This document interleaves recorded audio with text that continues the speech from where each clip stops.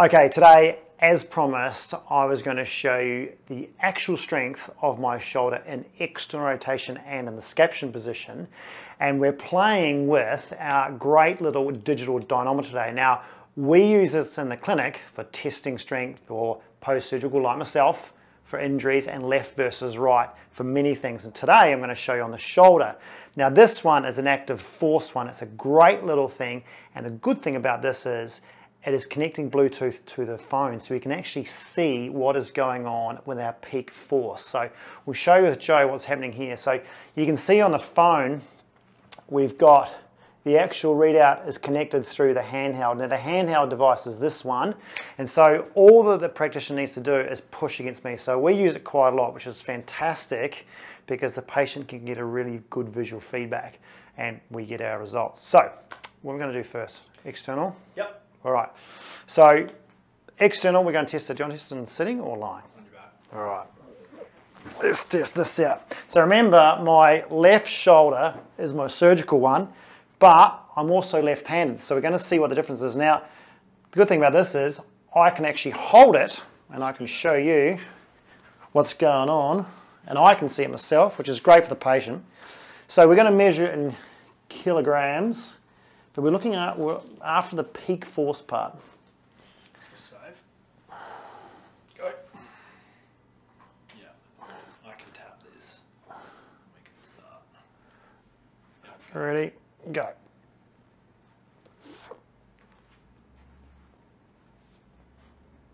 Now we're going to have a few goes at that just to make sure I was going to get some decent strength out of there. So there's 17. We're going to try it again. This is my good arm. Let's give it another shot.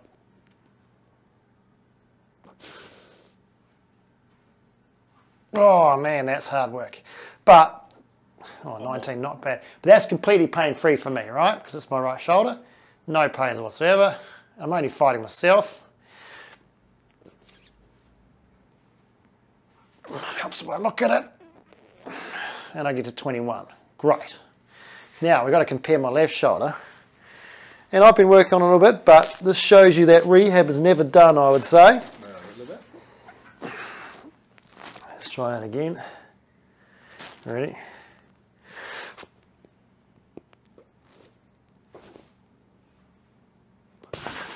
Oh. And again, no pain, which is comforting to know. That's good, eh?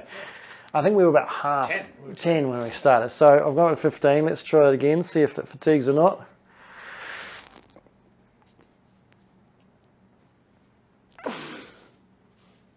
Oh, it's a bit weak. One more. This is hard work. Good to know the repair is completely intact though, huh?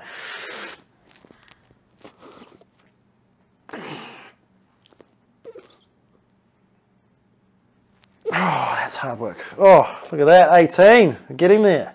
But it took me a while to get up there, which is interesting to know. That's heaps better than before. 4 weeks ago you were 10 kilos. 4 weeks ago I was 10 kilos, and I've done the 4 weeks of that external rotation and scaption, which is great.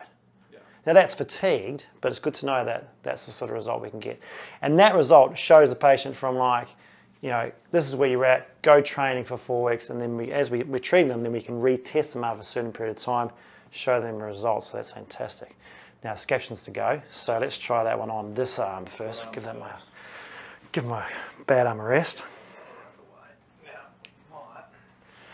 So remember, scaption is going to test my supraspinatus, sort of basically directly. This might feel a bit more comfortable. Got a little pad on there. Okay, ready?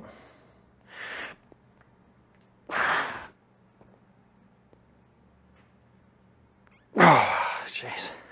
That's a lot harder. 14.6. Okay, so should we try that on? Yeah. Right, one more. And go.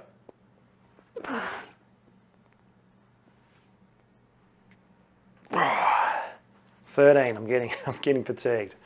All right, let's try the other side. I'm gonna psych myself up for this one.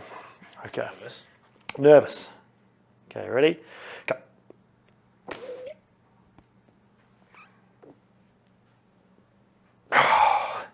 12. And it feels weaker, but it doesn't feel like it's going to fatigue and drop away, right?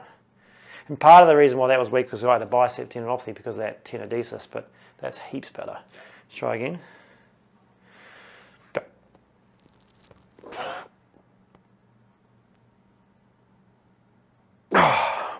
12 again.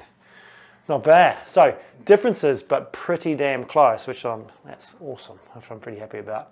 But still weeks to go. So shows you that this sort of stuff can test you and show you progress, but also show that you need to keep going. And again, we can do another 4 weeks of that and then retest that again in 4 weeks time. And hopefully things are even or getting more even. Now the good thing about that is you can also test your ratios left and right as well. So whether you've got one side that's actually got your external and internal ratio a little bit different. Right, check in next time.